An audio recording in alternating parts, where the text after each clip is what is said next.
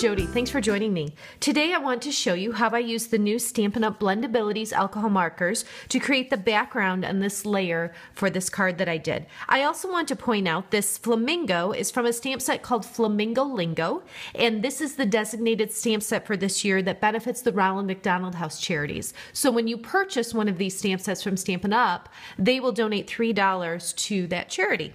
So let's go ahead and get started. This is a piece of Whisper White cardstock. It's just a scrap.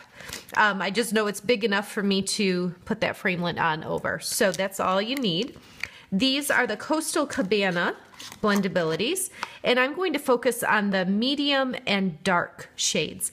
If you haven't watched my other video about Blendabilities, you should know that each color that we carry has 3 shades of light, medium, and dark, and that each marker has 2 tips, a brush end and a more of a fine point end. So what I'm going to do is start with the brush end of the medium marker and just kind of use the side of it and gently go back and forth. And I don't need to go out to the very ends because I won't need all of that. I just, like I said, need to be able to slide that over to cut out the flamingo once I stamp him. I'm going to go back over that a little bit, just on the bottom with the darker shade. About halfway up like that.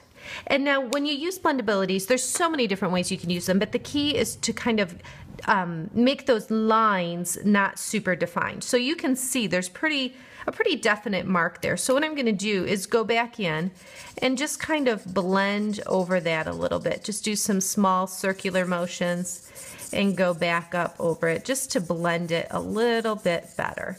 We just want it to be a gradual change from the darker, oops, I'm going to go back and use the brush end on that, from the darker to the lighter. Okay?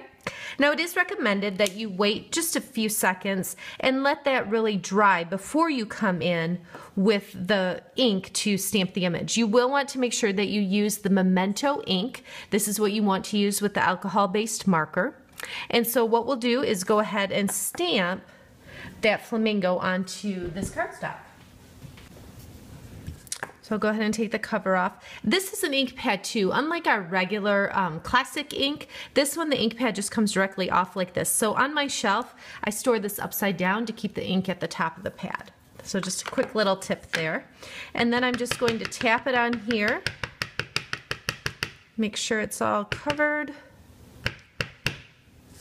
And then I'll go ahead and stamp that right on top of my background. And then all I would need to do is, let me get that covered, pull my big shot in with my magnetic platform, and this is from the oval framelit, so I just set that on here like this and crank it through to cut that out. So you can see there's just a variety and it'll look different every time you do it. So lots of fun with the blendability markers. It's just fun to color and play and see what different results you get every time. Thanks so much for watching. For daily creative inspiration, visit my blog or find me on Facebook at Jodi Reinert Stamps.